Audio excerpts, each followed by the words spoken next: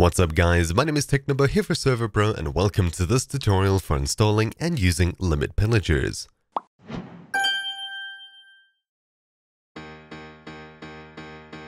Pillagers in 1.14 servers can cause quite a bit of unexplained lag, even without you realizing why.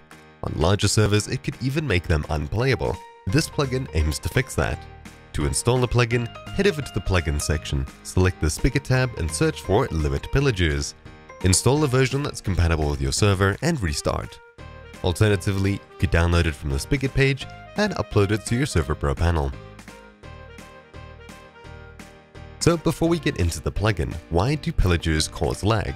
Well, pillagers attempting to pathfind over a long distance towards a target can be very intensive for the server, causing quite a bit of lag for the server and ultimately players, especially if they get stuck in a corner and a new path needs to be found. While this may not be an issue for everyone, it can be for larger servers where lots of pillagers are trying to find their way around. The developer of this plugin linked to a video explaining all of this in more detail.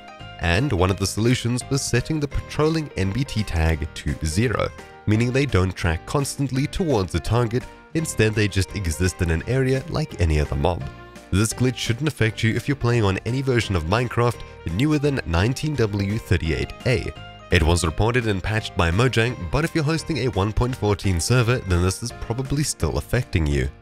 The aforementioned video has a few commands in the description, one of them being a command to spawn a pillager that causes lag. This command spawns a pillager who's trying to track to a really far away position, which isn't actually all that common, but it's not impossible, and these randomly spawning pillagers can cause quite a bit of lag. After installing the plugin and joining the server, you won't notice a difference. After some time passes and a few pillagers spawn, a lot of lag would usually start coming from nowhere. But even with the default settings, the plugin should help mitigate the lag and keep performance all the way up there. As for commands, there is only one, /LimitPillagers, followed by reload or count. Limit Pillagers count shows us how many pillagers are currently spawned in on the server, and Limit Pillagers reload reloads the plugin with fresh settings from the config. Locate the config in the plugins folder. Even though this plugin works out of the box, we can customize the settings if you like being a power user. This plugin is very well documented in here. Every setting has an explanation before it of exactly what it does. To minimize reading exactly what's written in front of you, I'll run through just a few settings. There are 4 main groups: Stopper, Limiter, Remover, and Patrol Remover.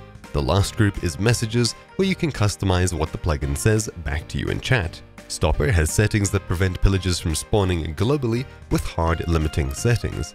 Limiter needs Stopper to be disabled, which it is by default. Limiter is enabled by default. Limiter checks how many pillagers are in range of players and limits more from spawning. They won't spawn too far away from players usually, but those who do can still cause a bit of lag. That is fixed later in the config. Remover is not recommended and is disabled by default. It checks for pillagers on chunk load and removes them if they exist. You can set it to ignore pillager leaders and even named pillagers, as we can with every other group in here.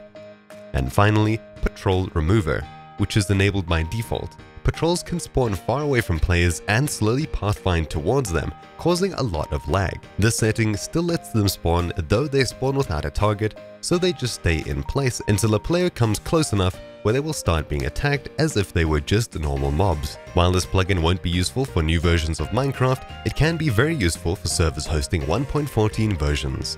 A lot of plugins still need older versions of Minecraft to function, so some servers are still stuck on old versions and may find this very useful. Anyway, I hope this tutorial was helpful. If you have any plugin suggestions, leave them in the comments down below.